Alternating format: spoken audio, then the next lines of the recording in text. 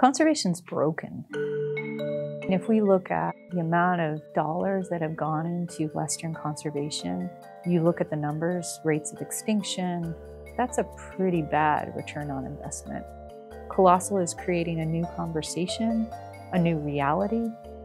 What can we learn from some of the species that Colossal wants to bring back? To de-extinct. I'm in on that, because we got to think outside the box.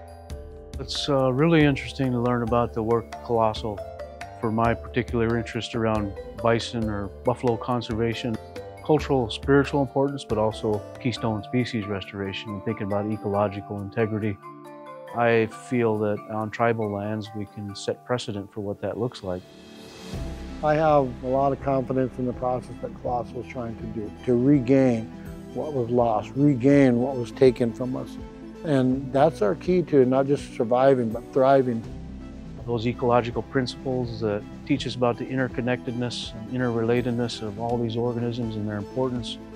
Our Native American people had a really good understanding of those natural laws. If we restore some of those things that were taken from us, then down the road, I think we'll see the ecological and social benefit from that. We have a lot to learn in the West, what it means to be in relationship with the natural world.